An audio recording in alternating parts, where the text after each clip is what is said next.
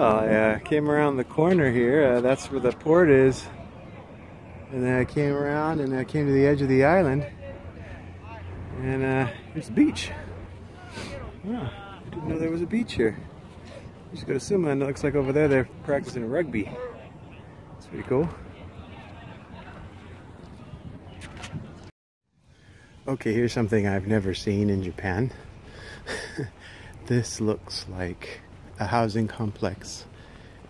It's not a gated community, I don't think. I don't know if it is actually.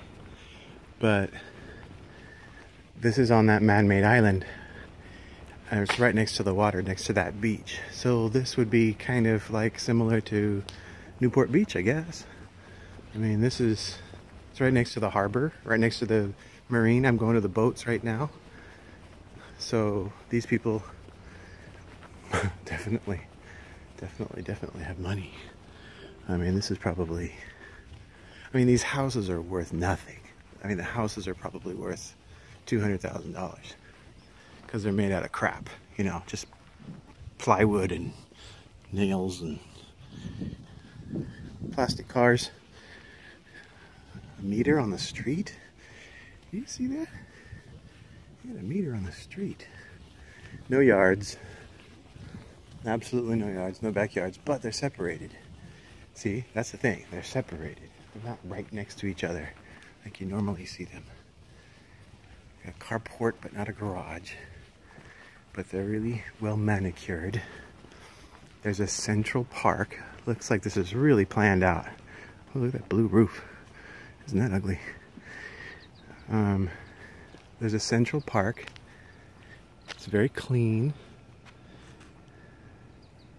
There's no traffic lines or anything, no signals, no stop signs.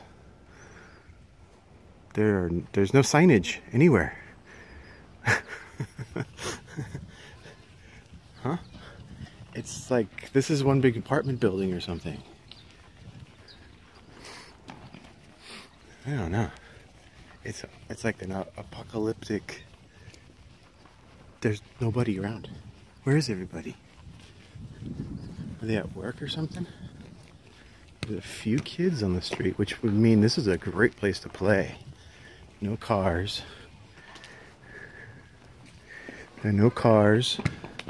The local little park in the center has toilets. But your house is like 3 steps away. What would you need a toilet for? I don't know. Well, look at that mini. Pretty cool. So, yeah. I've never seen something like this. Yeah, this is weird. Solar power, that's good. And it looks like the designs of the houses are all different. It's not like in America where the houses are all the same. He's wearing a bow tie. Little boys are wearing a bow tie. Okay. They got little soccer shirts on. Nice place to play for the kids, huh? It's flat. Very clean. Yeah, see, the designs are all different. Interesting, cool cars. Yeah, that's a cool one. Mazda Roadster. Yeah. What is that? It's a Fiat shoe skate. Okay.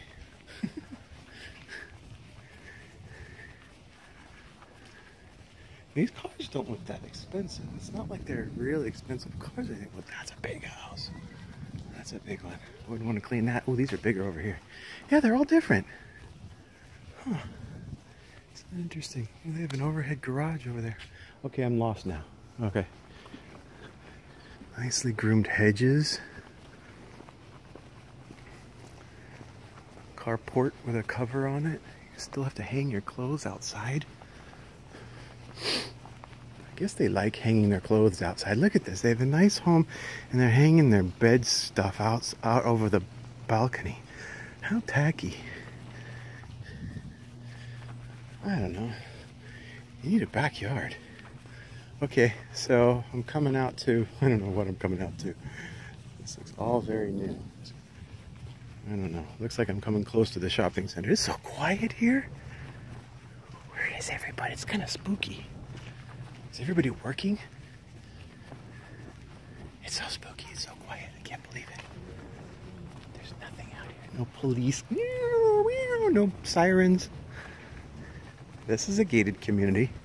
Residential Cove. Ah, so they're still building inside there. Weird. I don't like it. I've decided I don't like this place. It's too spooky. There's the boats over there, so I don't know if you can see it. Yeah. So, oh, okay, these houses have their own boat dock. That's kind of neat. All right. Yeah, this is definitely all new. Or it's like the last 10 years new.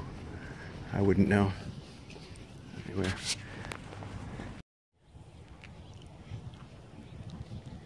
Some people over there have some really nice houses with a boat. So I guess this is where the rich people live. Alright, well, I'm on the other side of the man-made island. And there's some sailboats over there, and there's a big boat coming right at me here. I'm gonna go out to the edge here as far as I can. Looks like they're building some huge complex over here right on the water.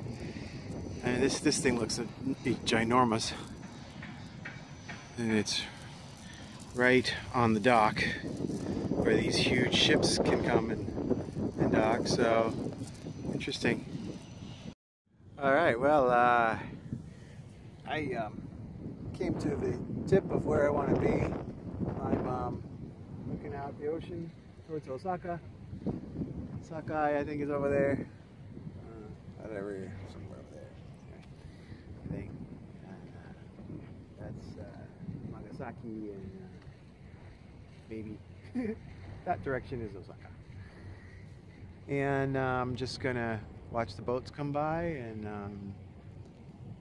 have me a little lunch. I got some ramen, and I told you I got my celebration, one beer. That's all I'm having.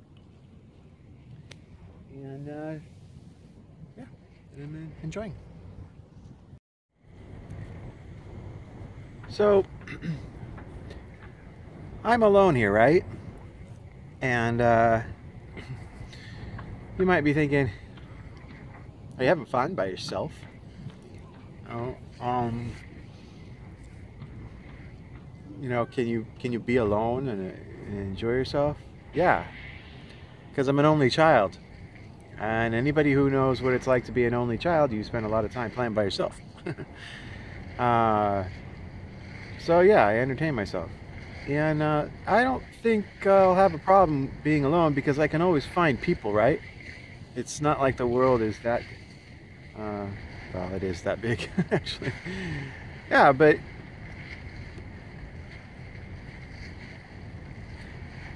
you know what? I can't really tell you.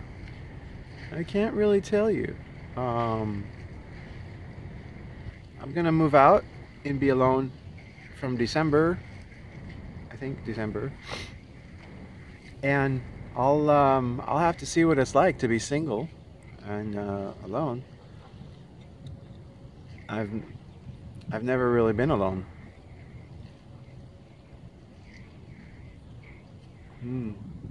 No, because even when I came back from Germany and my divorce there, when I was in San Francisco, I was living with a redhead lesbian and a black gay guy in San Francisco in a house, so I wasn't even alone then. I was single, but there was always somebody in the house. There was always something going on. And when I moved out of my house when I was 18, I had a roommate. I've always had a roommate. I've never lived alone. Oh, about 6 months I did when I came, oops. I came back from Germany and had to get things organized for the family to move over to America. And in that time period, I was alone for 6 months or something like that. But I was going to school at the same time. I went back to school and studied international business for a semester or something like that until I had to move down to LA because my ex didn't want to stay in America. She wanted to go back to Germany after like a year. I don't like it here, it's too small. Yeah, I understand that. So, being alone. Is it possible to be alone and enjoy it? You know, I watch a lot of videos on YouTube of van dwellers and full-time RVers who are alone and don't have relationships. And you know what? There are a lot of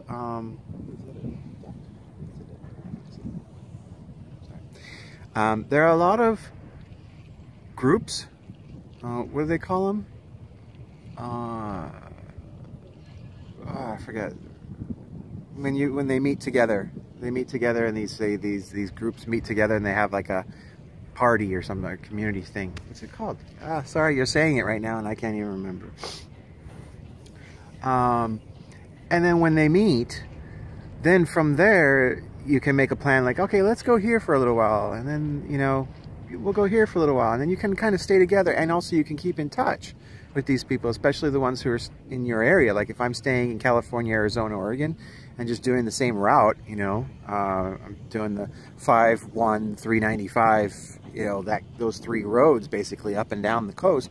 I'm eventually going to hit somebody I know, and not hit, but, you know, meet up with somebody I know and spend some time there with them. And you spend like a day or 2 with them, and then you move on and meet up with somebody else. So it seems to me that I could always have help. That you know, there's always somewhere I could go, like, hey, if we're gonna go boondocking and go out like somewhere farther out, I'd rather do it with somebody. If I'm gonna go farther than 3 miles or 5 miles outside of the off the road, actually, what is it? 5 miles, I think it is. It's like a towing thing. I can't remember, but you can only go a certain distance away from the highway before they'll actually tow you. And I think it's actually very close, only 100 feet or something like that, because this amount of cable they have to be able to tow you in.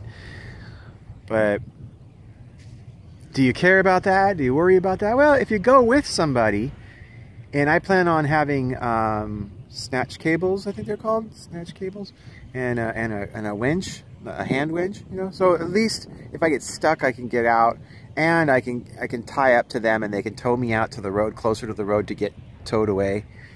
Things like that. Just think about doing boondocking with somebody. I don't necessarily want to do it all alone, unless I feel like my van and or RV is in good shape.